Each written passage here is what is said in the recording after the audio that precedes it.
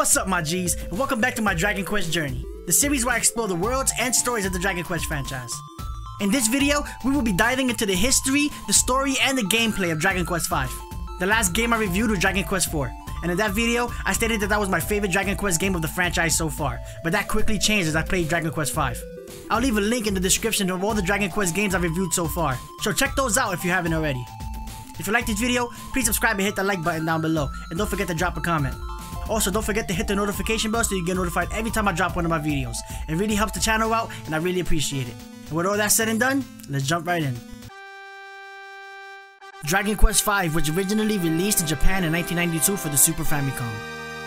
Due to lower sales in North America of the prior Dragon Quest games, and Enix not wanting to pay for larger cartridge ROMs that were needed to fit the English language dialogue, Dragon Quest V wasn't released in North America until 2004 for the PlayStation 2. And that's the version I decided to play. It was a remake, and with updates in graphics, music, as well as a bunch of added new features, like the Sugoroku boards from Dragon Quest III. Another remake was released for the Nintendo DS in Japan in 2008, with North America following in 2009. Just like the other games, Akira Toriyama returned with the art designs, and I thought the designs for the monsters were on another level. They weren't so simple like the other Dragon Quest games, and them being 3D made it even better. Also returning was Koichi Sugiyama, who composed the game's music. Yuji Horii also returned with the story, and he did a really good job with this one. The story starts off with King Pancras pacing back and forth in his throne room, anxiously awaiting the birth of his child. Sancho comes downstairs and informs the king that his child has been born, and King Pancras quickly heads upstairs to his wife to see his wife holding his baby boy.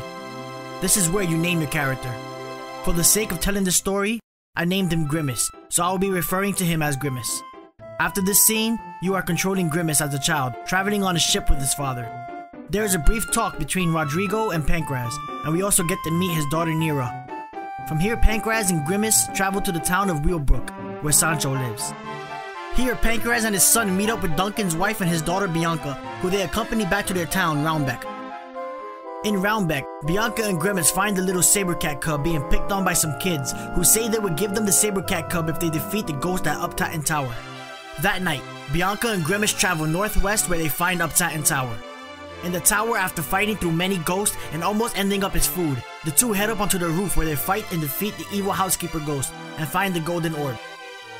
Afterwards, the next morning, Grimace says goodbye to Bianca, and Pancras and Grimace head back to Wheelbrook.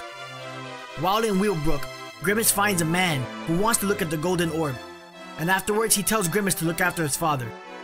The next night, Grimace finds the spirit of Honey in the basement of Sancho's house. She wants Grimace to return with her to her fairy country and help them defeat the Winter Queen, to let Spring once again return to their fairy country. After defeating the Winter Queen and once again bringing Spring to the fairy country, Grimace and his father travel to the kingdom of Coburg. And in Coburg, Pancras was hired to protect Prince Harry, but Prince Harry wanted nothing to do with him. Grimace instead became friends with him. But shortly after, Prince Harry is kidnapped. Grimace tells his father Pancras what happened, and together they hurry to find him. And eventually they find him locked up in a jail cell, inside of a hideout. There, Grimace and Pancras are attacked by a group of monsters. And Pancras takes him out, and he tells Grimace to take Prince Harry and to escape. But before they can escape, another monster appears. The Bishop Ladja. He takes Grimace and Prince Harry hostage, and sends a duo of strong monsters after Pancras, and Pancras takes him out. But after Ladja threatens Prince Harry and Grimace's life, the two monsters beat down Pancras. Ladja then uses a fire spell to take Pancras out, and Pancras is killed, but not before telling Grimace that his mother is still alive. Pancras and Grimace are no match for him. Ladja finds the golden orb on Grimace, and he seems to know what it is, and he decides to destroy it. He then takes Prince Harry and Grimace as slaves. 10 years pass by, and we regain control of our hero. He and Harry have been working as slaves, building a temple for Ladja and his boss, the king of the underworld, Nimzo. While there, they meet a guard who finds out that his sister Maria has also been taken as a slave. She is taken and is being whipped by slave masters, and Grimace and Harry quickly come to her aid and are thrown inside of jail cells. The guard, who is Maria's brother, shows up and frees them, and he tells them to escape and to take his sister with them. The guard puts all three of them inside of a barrel, and they float down the river, escaping their slavery. The barrel drifts until they arrive at a little church where Maria stays to become one of the nuns. Grimace and Harry say their goodbyes, and they head back towards Coburg Castle. but they stop by Wheelbrook first. They find out that Wheelbrook has been destroyed by Coburg soldiers, and that the Queen has taken over and is threatening the land. They also search the cave there, and they find the secret room. There Pancraz left behind a note, as well as the Zenithian sword. Together they find Ra's mirror, and they use it to reveal the Queen's true form, and defeat her as well. Afterwards, Maria and Prince Harry announce that they are going to get married, and they stay behind in Coburg Castle. Grimace heads over to Nosferatu, where he meets with Rodrigo. There he finds out that Rodrigo is looking for someone to marry his daughter Nera. He sends Grimace along with 3 other prospects to search and retrieve the rings of water and fire as proof as their worthiness to marry his daughter. Grimace reunites with Bianca, and with her help they are able to retrieve both magic rings. They make it back to Rodrigo, where he sees that Bianca also likes Grimace and that Grimace might like her as well. Grimace is given the choice to marry either Bianca or Nera. It was a tough choice for me, either follow the path of the movie and marry Bianca, or change it up and marry Nera instead. I took my time and decided that I liked Bianca more, and I wanted to stay true to the movie. I chose to marry Bianca. I spent more time with her anyway. After the marriage, Rodrigo lets Grimace use his ship, and Grimace and Bianca travel to the kingdom of Gotha, where Grimace was born. They find out that Pancraz's brother has been ruling the country, since Pancraz and Grimace were thought to be dead. Once the king finds out that Grimace is alive, he decided to give him the throne, but first Grimace must take the rite of passage, and we also find out that Bianca is pregnant and must rest while this happens. After completing the rite of passage, Grimace returns and Bianca gives birth to twins, a boy and a girl. The kingdom has a celebration, and during the night, Grimace wakes up and heads upstairs, only to find out that Bianca has been abducted by monsters. Although the twins were kept safe by one of the maids, Bianca wasn't as lucky. Grimace goes off to find her, and after defeating the monsters who took her, both Bianca and Grimace were turned into stone for 8 long years. Their stone bodies were taken as treasure by treasure hunters, and Grimace was sold at an auction. Bianca was taken away for other reasons. Grimace sat on the front garden of a rich family as some sort of protection. One day, the little boy of that family was playing outside, and he was also abducted by monsters. The father, mad that Grimace didn't protect his son, knocked the statue of Grimace over, where he laid on his back for years until Sancho and the twins eventually came to save Grimace. Once they save Grimace, all together they search for Bianca. And while they don't find her, they do find out that Grimace's son turns out to be the legendary hero. They also decide to travel and look for the Zenithian equipment, consisting of the armor, helmet, shield, and sword. Grimace and his children all find the heavenly castle submerged in the ocean and helps restore it to its celestial state in the sky. Dr. Agon, who was found in the cave on the way to the heavenly castle, that to restore the castle, he needs to recover the golden orb. He sends Grimace to find the fairy forest and get the help of the fairy queen who created the orb in the first place. Grimace and his children find the fairy queen, and she sends Grimace into the past, where he trades his fake golden orb with his fake younger self for the real golden orb. I guess the orb that Ladja destroyed was a fake. Grimace takes the orb back to Dr. Agon, who uses it to restore the castle to its original celestial state in the sky. Grimace also goes to the Dragon Temple to get the Dragon Orb. There, Grimace faces off against one of the monsters who Pancraz fought when he was trying to save Prince Harry, as well as Ladja.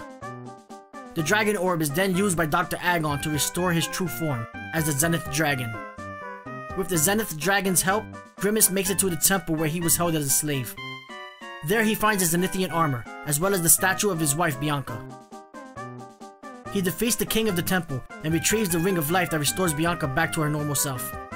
After saving Bianca, Grimace and his family use the Ring of Water, Fire, and Life to open the gates into the underworld, where they climb Mount Zugzwang, and find Ladja, as well as Madalena, Grimace's mother. Grimace and his family fight Ladja, and after an annoying long battle, Ladja is finally defeated. But Ladja is only working for the king of the underworld, Nimzo. Together they continue to explore the mountain, and eventually they find Nimzo, and the final battle begins. Nimzo has 2 forms, and this is another long battle, but as long as you got enough sustainability, it's a walk in the park. Maybe it's because this game can be really annoying with the random battles. You can finish a fight and walk 2 steps and end up right back in another battle. This probably helped me gain enough levels to make this fight a piece of cake. After the fight, the family return to the kingdom of Gotha, where they celebrate as Pancraz and Madalena watch down from the heavens above. This game took me a long time to finish, mostly because of real life, but it still took me a long time. Being a remake of the original, the PS2 version had 3D graphics, and that was way more enjoyable. There was also this awesome feature that let some of the monsters you fight join your party, and it was kind of like you were able to capture them and use them like Pokemon. The monster designs were also really cool and not as simple as the other games. They had detail and were much more complicated in design. My favorite was probably the Hypernamon, who looked devious as hell. They looked like they could be boss monsters themselves. The game wasn't very hard, it was just really annoying with a lot of battles. I think I finished the game at like level 38, and that was with no grinding at all. I didn't even have to grind for money to buy armors or weapons. I did spend a lot of time at the casino though, to get the King Metal Sword that was stronger than any other sword. The dungeons were good sized, and they even challenged me a bit. My favorite was the Minecarts dungeon, on the way to the Heavenly Castle. It was challenging and annoying at the same time, but it was also pretty fun.